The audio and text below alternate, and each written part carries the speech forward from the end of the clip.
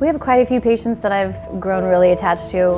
I just can't wait till there's big, hearty, beautiful nugs of marijuana on these plants, because that means we're one step closer to getting medicine, and I really don't know what I would do without it. I mean,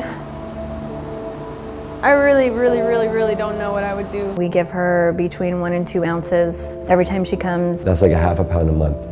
There's been times where, you know when you go to sleep and you know that the pain's gonna come, but you're like, well, I'm gonna go to sleep because I'm not in pain now. I'm not just gonna take a medicine to preemptively get rid of the pain that might come. You know, you don't wanna, I'm not a pill addict. I don't like to take pills even when I am in pain. So I have to plan out my day to try to avoid pain. And I know if I have the medicine there, that I don't have to do that.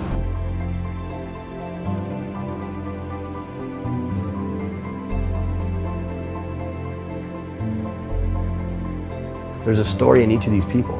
And these people all came here. It's like this mecca of information, people seeking information or pain relief or something. They want this ancient knowledge. They come here and we give them the doctors and the medicine, and we make sure they have everything they need.